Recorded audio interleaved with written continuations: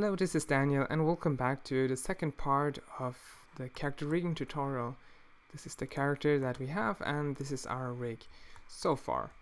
In the last part we took a look at what the finished result will look like, and we covered creating the armature system and setting things up. Anyways, so in between last part and this part I made a couple of changes and I quickly want to cover them just so that you don't have any problems following along this tutorial. I think the most obvious one is that I reduced the spine from 3 bones to 2 bones. I did that because after thinking about it once again, I feel like it's not necessary to have that many deforming areas here. It's more work than it would give us a benefit. So I just reduced it again, and this is what we'll work with. Also, I changed the names to chest and spine and hip so that it's very easy to tell which name is which one. I also added a prefix to almost all of the bones called def, that is for deformer, because these are our deformer bones, except for the one here in the back. That's a controller because it does not deform anything, and as a deformer bone we definitely need to uncheck the deform checkbox here. All the other bones have this checked on. Now there's one more exception actually. The root bone also does not deform anything, so definitely make sure that deform is not checked here. So I also added fingers. That's also something I want to point out. Here they are. I decided to go with the naming of deformer, then name of the finger, then base, mid or tip, and then left or right. And this way everything appears to work. So let's move on with our rigging. I previewed this in the last part, but I undid it again so that I could do it properly this time. Let's do the step again. I select the object, the character object first, then I select the armature system, I press Ctrl P and parent them with automated weights. And now I think at this point I should quickly explain how things work. Again, we have this, actually this time it's still set up. So make sure that you don't have here a new armature modifier. You know, if it looked something like this for you, just delete the last one. I mentioned this at the end of my previous video. So if you're not sure how this works, go check it out there. Make sure that in this first armature modifier rig is selected here. You have your vertex group selected over there, and then everything should be fine, and you should have deformations already. Now select the character object and go to weight paint mode, and this is where you see the weight painting. Actually, just to make it easier for us to see it, select the armature again. In the armature tab I like to use stick instead of the first one, because then it's a lot easier to see what we're actually dealing with. So now back to our weight painting. You see when you select a bone with the right mouse button, you get the according vertex group, which is very useful. I think you should definitely make sure that you select X mirror here, because see what happened just now? I painted something over there here, but it's not the same on the other side, which is not very good. So let's just select X mirror, because that way now if we make any edits here on this side, they will be mirrored on the other side. And that's also the reason why it's a really good idea to have left and right here in the name, because if this is not in the name of the group, it will not work. Also, you see that our controller bones do not have a vertex group. That is because we disabled the deform checkbox at the beginning. So definitely make sure that you did not skip that part, because it will only be troublesome for you.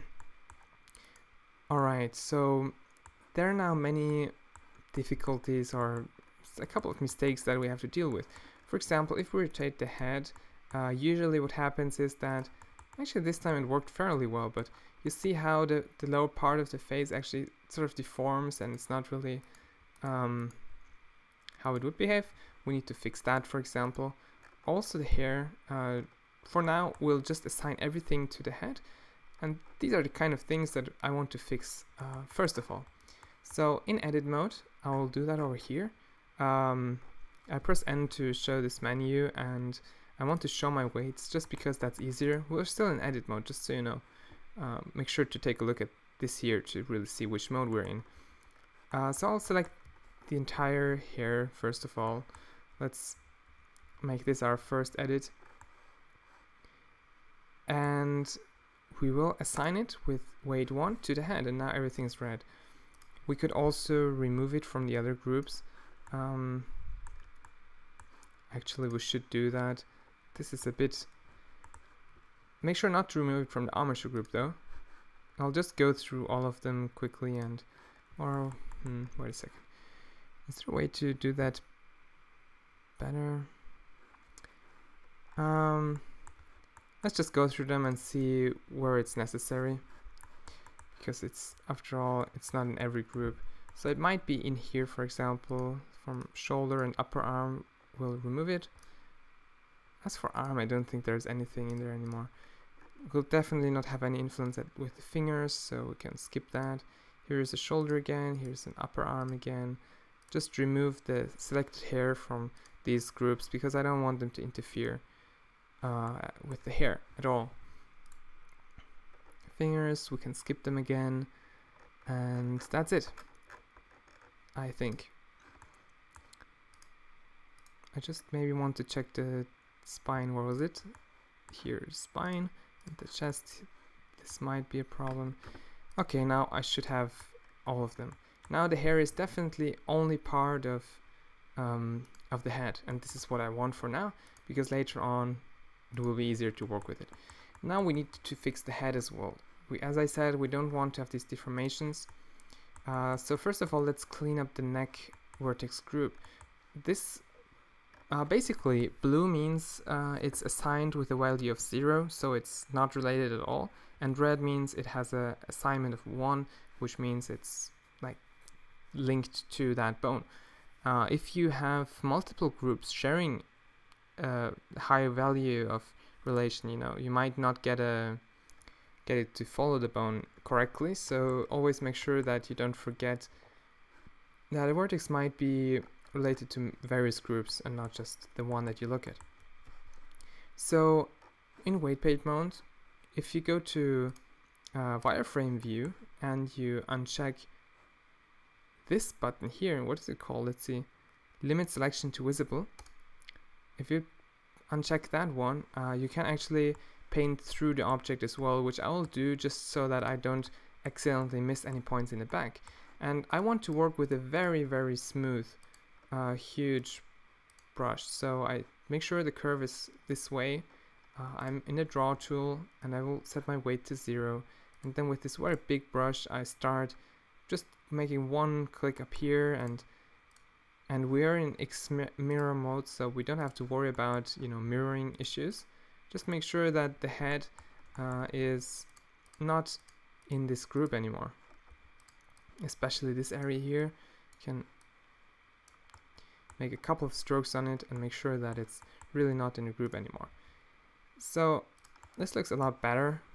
On the other hand, we'll make sure that the head actually is part of the head group. So I do the same thing. And this time I didn't really need to use the wireframe view, but I can to really make sure that everything is in there and everything looks smooth so far. So there you go, we fixed our first group, and you can rotate that a couple of times to check if there's any issue. I suspect that there might be trouble with the shoulders interfering here, so I quickly click on them to check if there's any weight on the head, but it doesn't look like it, so we can skip that. If anything looks odd to you, this is the main source of errors. You might have some other groups, maybe the arm or something interfere with it, so always check for that.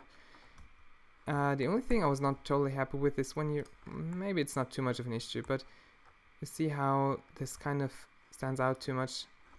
I will remove this completely from the group, from the head group, and this one as well maybe. That should fix our issue. Yeah, it got a bit better. So make sure that this edge is not too soft, or else you'll get, you know, it will look odd a little bit. Let's quickly check for the other group again. Okay, over here we have a little bit smoother. Ah, it looks great. I think that's good. That's what we were aiming for. This is a very extreme angle anyways. Usually you would mix it like this and this, and then it should work. So let's move on. I want to add a bit weight from the the chest group to the neck actually, because that way it will look a bit softer. So it's hard to tell now because it's getting a bit messy here. I will uncheck that again.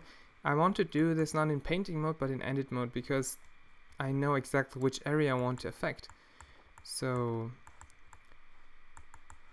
let's uncheck show weights. This is exactly the group that I've selected.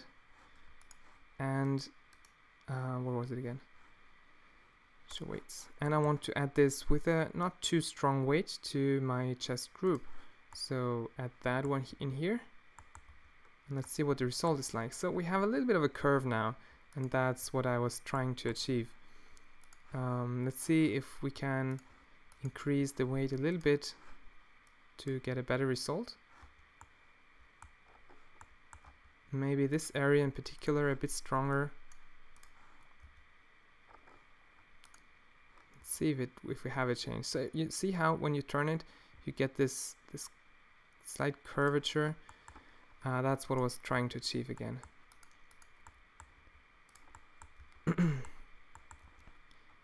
Now in this group we might need to smooth it a bit more.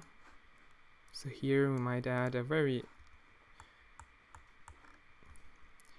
just a little bit, make it smooth so that you won't get hard edges. And of course we have intersections here at the moment, but this will be fixed later on with the deformer. Good. So far everything looks perfect. Let's move on. By the way, the easiest way to reset the rotation for a bone is you select it and you press Alt R.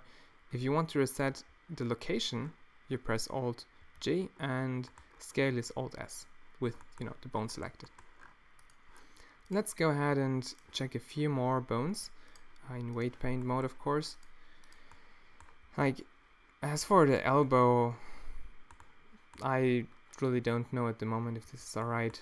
I don't have, when it's done, it will be way easier to tell if it's good or not. This looks fine to me.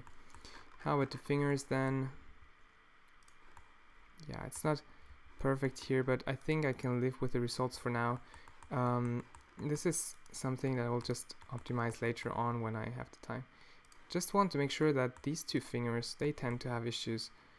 But let's see if that's true for this project. Okay, they appear to be alright. This time the automated weights work pretty good, actually. So this looks fine. Oh, wait a second. Well, you see, this is maybe a bit of an issue, how it deforms too much of the hand. So let's just fix that a little bit by removing some weight here. And I might want to not too strong. Let's select the low strength and make sure to work very smooth, only with very low opacity brushes, because you don't want to get hard edges. This will in many cases destroy the effect of the smooth rigging.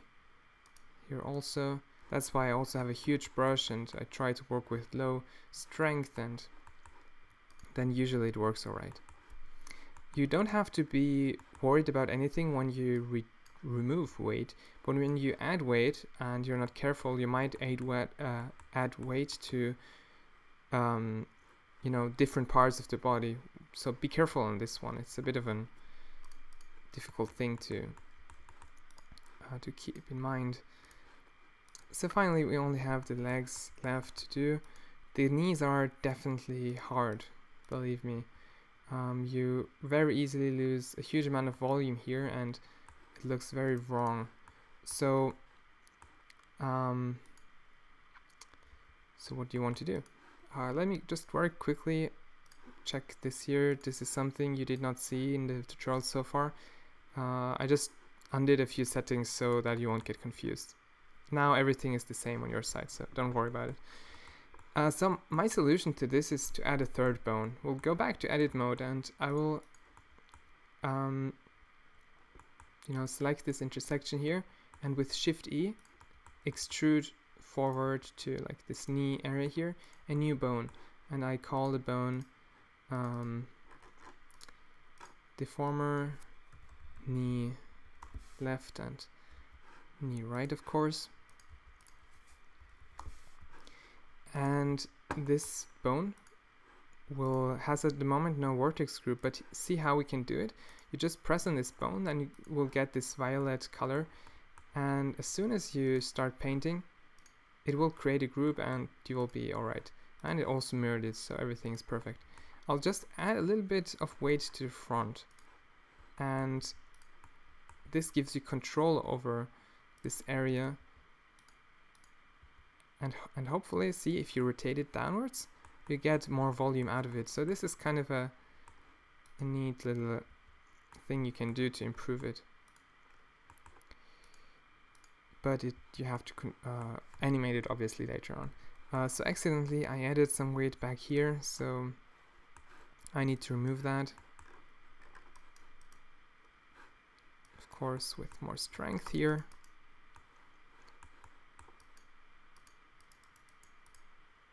Good. Perfect, let's move on then. If this is not good later on, we can still fix it. The legs usually work, I mean the foot usually works pretty well. I don't need to fix anything here. Yeah, this time also worked very good. And now we should have everything. So everything that's related to rigging with the bones is more or less done. So in the next part we'll set up the deformer mesh and therefore the whole cloth, and yeah, hopefully this tutorial was useful to you, and I will see you in the next one. Thank you for watching.